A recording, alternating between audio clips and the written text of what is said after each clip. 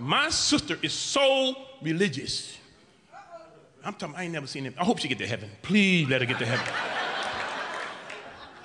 Every time I see my sister, she's like this. Oh, he knows everything.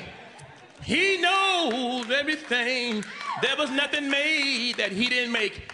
He made everything. We're in line at McDonald's.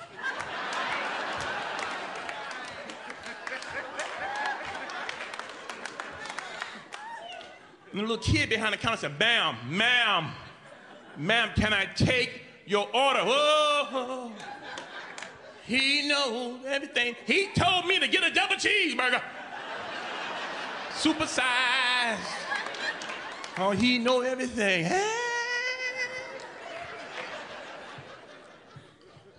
And my sister's mad at me because I'm not as religious as she is. You ever see people always trying to get you to go to church? You see, they're always trying to get you to go to church. She's always trying to frighten me. Like God is after me. My little black ass in Sherman Oaks, he's master of the whole universe. God is gonna get you. He looking for you. God is gonna get you. God told me to tell you, he gonna get you.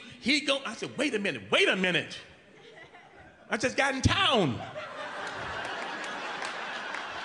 Then she started quoting the Bible. Matthew 12:16 told me to tell you that God and the disciples walked into the name. That's why you got to stand up and handle your business. And God will tell you the light. And then she put a finger in my forehead. I said, what the you talking about? Where's my $50 you owe me? What did he say about my $50?